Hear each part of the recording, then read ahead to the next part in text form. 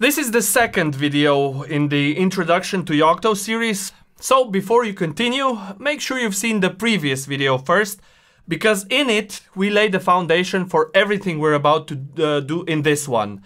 But in case you did see it, welcome back.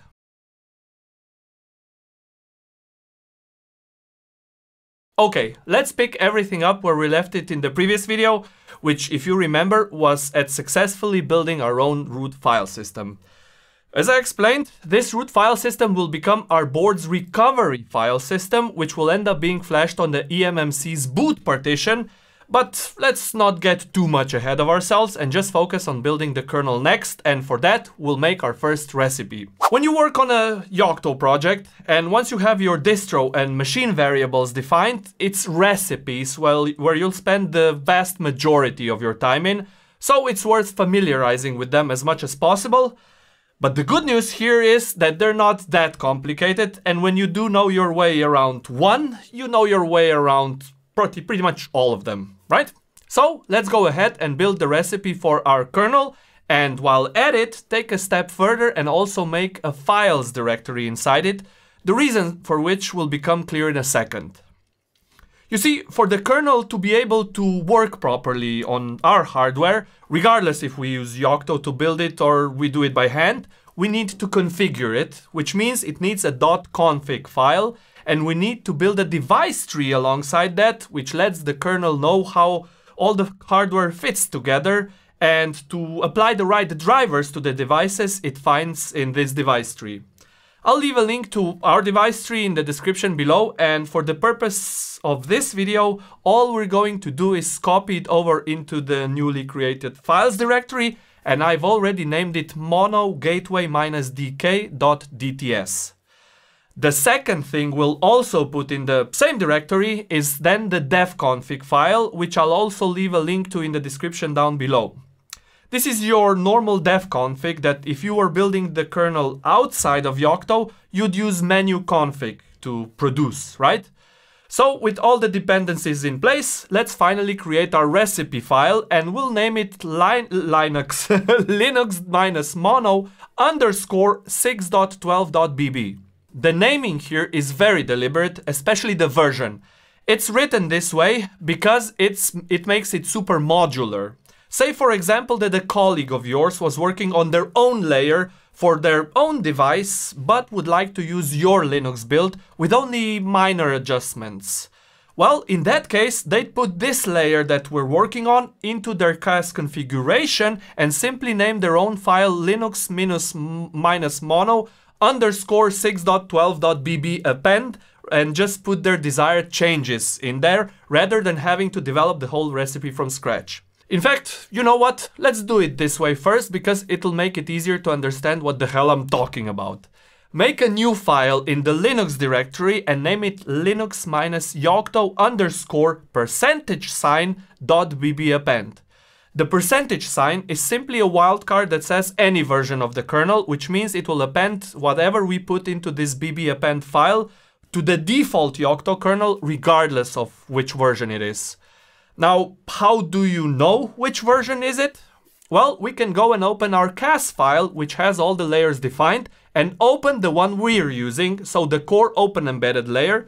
Then open this repo in our browser, select the branch we're working with, so walnuscar, and finally navigate to recipes kernel/linux, and here you'll find which version is the default for this release, and as you can see, it's 6.12.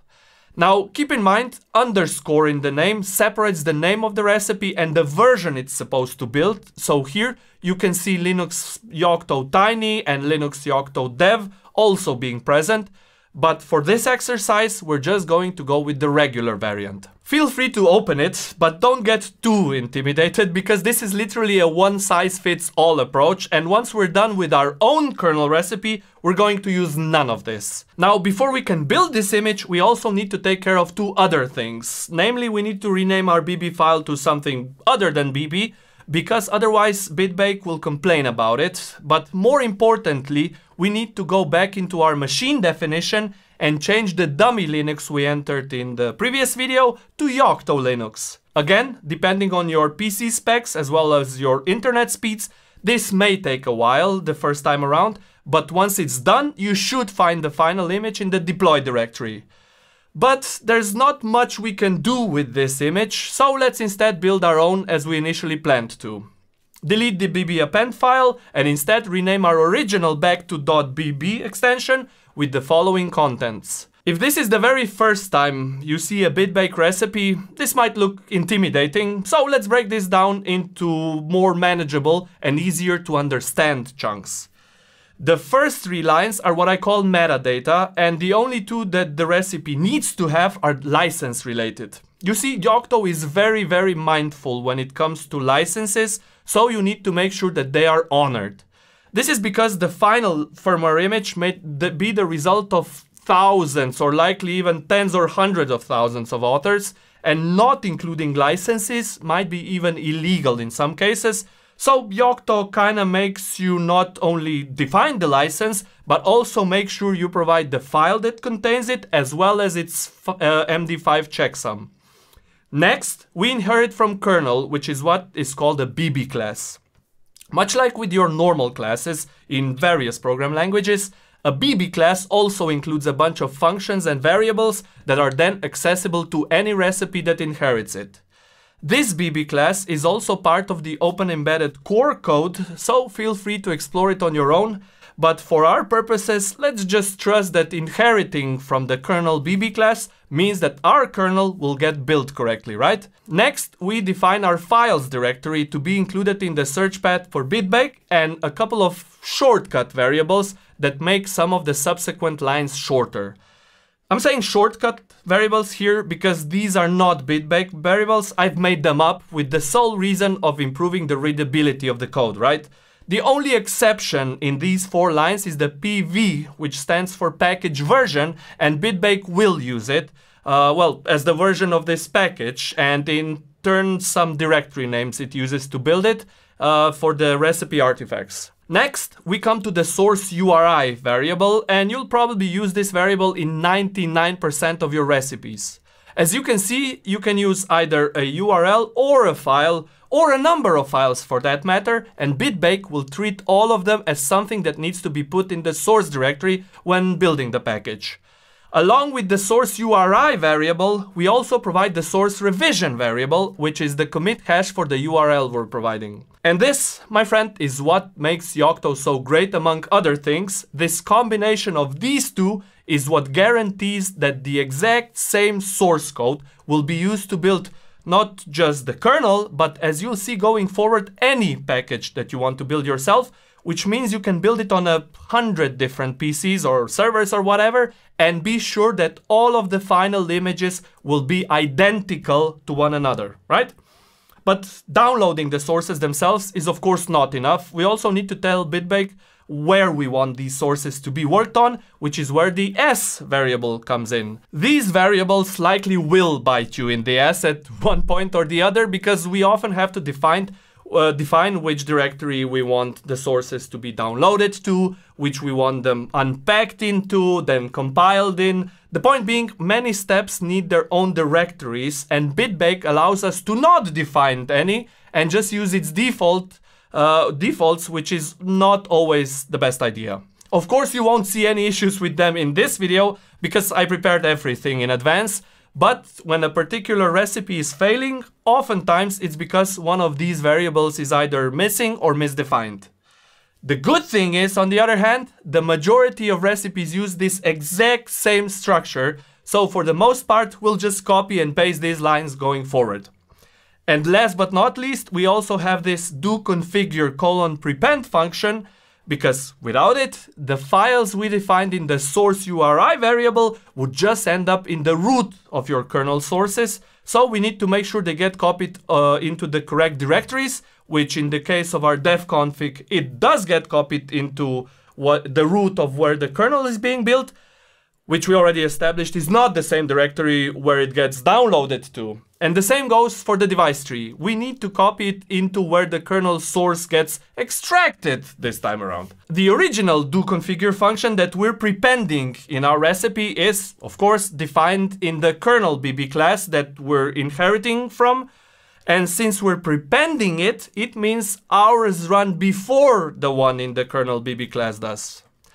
So now that you understand this recipe, and even if you don't quite yet, don't worry, we're going to write a couple of them and things will get more clear as we go along. So let's just go ahead and build it. But before we run the actual bitbake command, let's go back into our machine definition and change Linux minus Yocto to Linux minus mono, run bitbake Linux minus mono, and if you've ran out of coffee, now is the time to make some more, because this will likely take a moment or two. This video is sponsored by PCBWay. When I developed my custom mechanical keyboard, PCBWay manufactured both the prototypes as well as the production PCBs, and the quality was nothing short of exceptional. So, for our router project, I knew exactly who to turn to.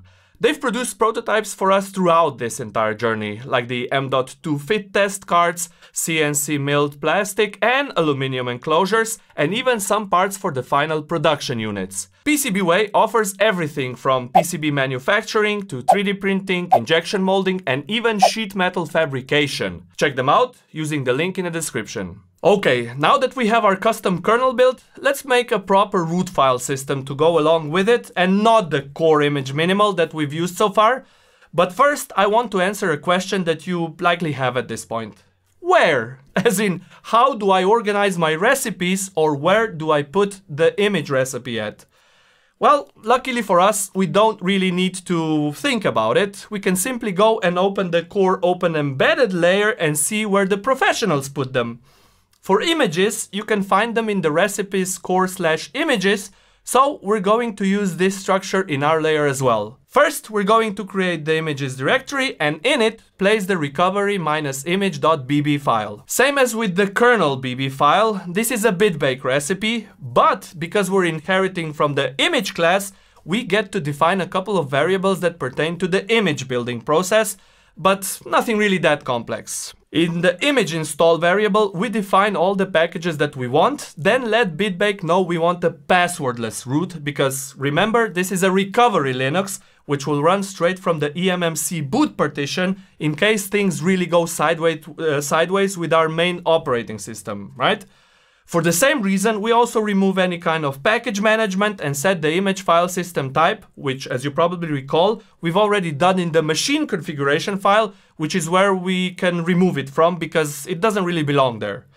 Now, this final line, and you'll see this a lot, is for, let's say, alignment purposes, because sometimes one recipe will by default name its output file one way, but another recipe expects it to be named another way, so we sometimes have to make sure that we satisfy one by changing the other, so to speak. In our case, if we don't set this line, bitbake would add the machine name in the file name by default, but the initial RAM file system wants the file name without the machine name in it, which means it'll show an error if you don't do this. You'll see what I mean soon enough, but for now, let's build the image, and while it's building, let's look at the file, in particular the image install variable. At this point, you're probably wondering, where do these packages come from? And again, when in doubt, look at the core layer. Curl, for example, can be found in recipes-support, so if you want to know how it's built, just look at the recipe in the core layer, right? Now, if we go back and have a look at our build process, you'll notice that it's done, and the resulting artifacts, as usually, can be found in the deploy directory.